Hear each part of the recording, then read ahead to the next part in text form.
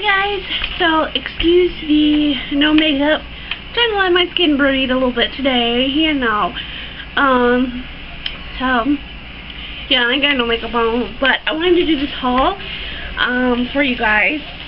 We got a few things at Le Hobby Lobby, and I wanted to share with you guys.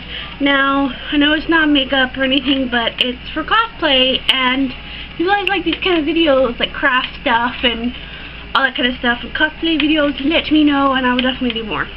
So, I'll be going to MomoCon on Saturday, so I had to get a few things for my Noise cosplay, and then I got some more stuff for AWA. But I'll start with the stuff for Noise. First, I got these Fashion Tidbit spikes.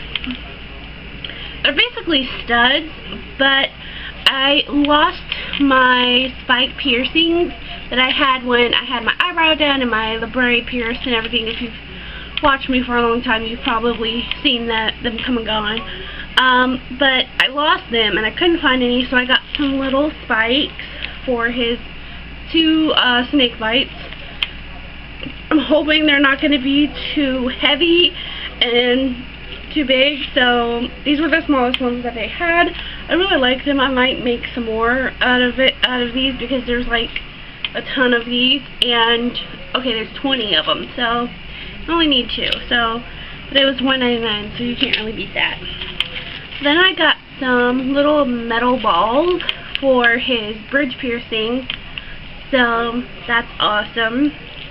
I kind of wanted some that had smaller holes on the side, but I'm going to try to cover them up or try to strategically place them. So, yeah, I made all the other, like, eyebrow piercings and ear piercings with just some 14 gauge wire that I already have. So, if you guys want a tutorial on, you know, making your own piercings and stuff, let me know in the comments below. And I believe that, I got a few things for my Noise shirt. I got this fabric paint, and I thought it looked really cool because every time I use fabric paint, my shirt gets really, really stiff, and it's really hard to kind of move in. So I found this soft fabric ink from Fabric Creations in black. So I'm doing like a casual Noise for MomoCon, since it's kind of last minute. And, you know, Mr. Smart Cat over there decided to rip apart my shirt, and it just kind of fell apart. So I'm going to paint part of it and then, like, redo the sleeves in black. So, yeah, I got that. Now on to other stuff. Facebook is like, hey, don't ignore me. Then I got some transfer paper. I'm doing a cosplay that I need to do some t-shirt transfers. There's 7 in here for like $10, so that was a pretty good deal. And it's only for like light colored shirts, so yeah, don't use these on dark colored shirts. I got a pattern. I got a McCall's pattern for like a circle skirt. So I needed one for one of my cosplays that I'm doing, so I'm going to be doing and it was the closest thing to like an actual circle skirt, so I got that, and I got the plus size in it.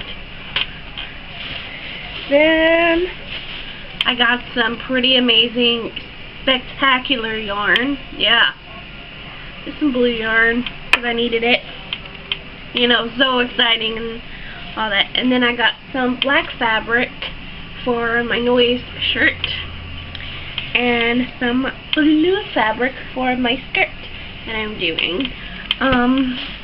And that is all that I got from Hobby Lobby. I did stop at Sprouts and get some sushi, but that is long gone. But yeah, I'm very excited to get back to work on cosplay. I haven't worked on cosplay in what seems like forever, because every day I'm working, it seems. So I'm very, very excited and can't wait. I might do a cost test of Noise before MomoCon if I have time. I don't go back to work till Tuesday, so tomorrow or Monday, if I have like some free time, I'll do a cost test. But I can't promise anything because there's a lot going on right now, and crazy over here. So anyways, I hope you guys enjoyed. If you like these kind of hauls where it's like craft stuff and cosplay stuff and all that good stuff, let me know in the comments below. Give it a thumbs up and subscribe if you have not. So I will talk to all of you later. Love you guys. Bye.